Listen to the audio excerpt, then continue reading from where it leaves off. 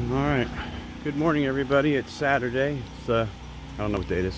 3rd, 4th, 5th, something like that. We're back at the house cleaning up.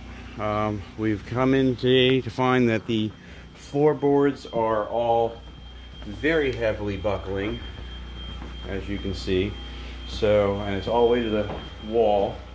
Both in the living room, the bird room is also, floorboards are all buckling like that.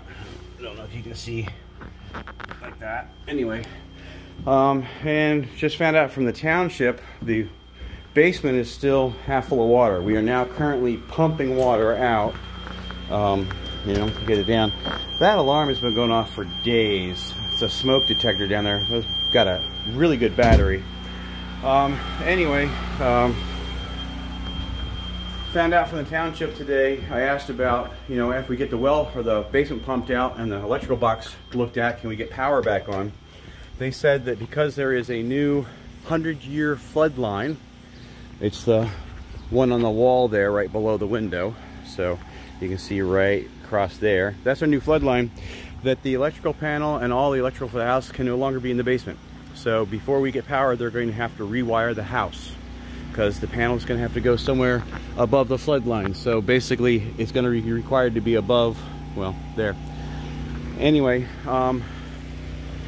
keep supporting us. We're going to need more help. We're going to need more because we don't know from the insurance company what they're going to cover.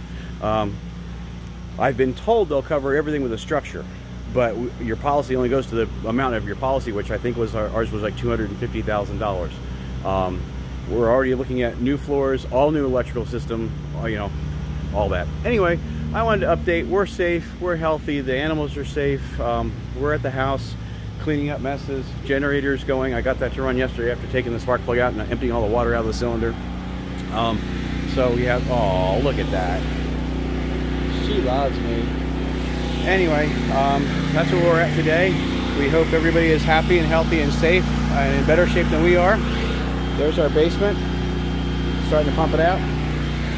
Hi, Kelsey. She's awesome. This is our daughter. She's letting us live with her. So that's this morning's update from the Meadow. I'd love to sit and chit chat, but I've got work to do. Love you all. Bye.